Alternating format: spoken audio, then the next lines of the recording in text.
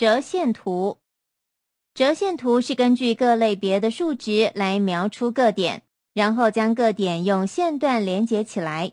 因为线段折来折去，所以叫做折线图。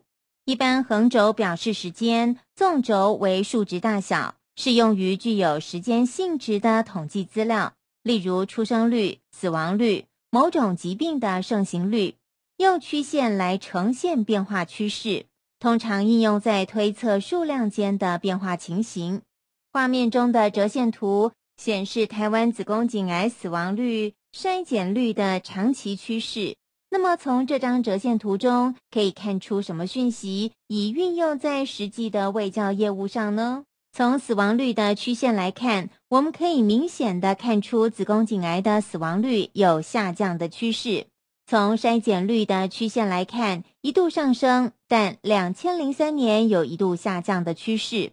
我们可以发现一个有趣的现象，随着筛检率的上升，死亡率逐渐下降。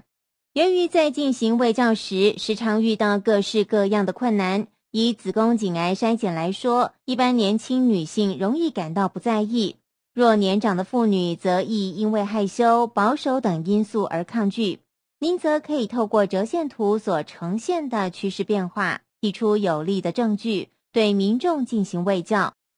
绘制时需注意选择适当的纵轴坐标，坐标过大或过小，导致曲线走势过于平坦或起伏过大都不恰当。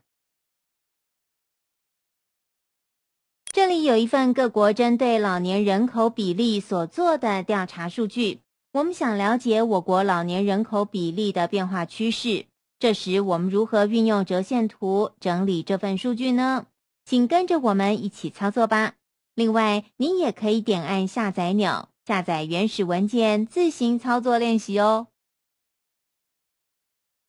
步骤1，圈选数值后，选择插入选项中的图表。将所欲分析的数值按住滑鼠左键圈选起来后，选择插入选项中的图表。步骤2，选择图表类型，在标准类型中选择折线图。折线图可以细分7种，您可以根据自己的需求选择，而这里我们选择的是含有资料标记的折线图。接着点按下一步，就会出现这样的画面。步骤3，更改资料来源，修改数列名称。接着您可以点按数列，并修改各个数列的名称。步骤4，更改图表标题、X 轴名称、Y 轴名称，依序在栏位中修改后，点按完成即可。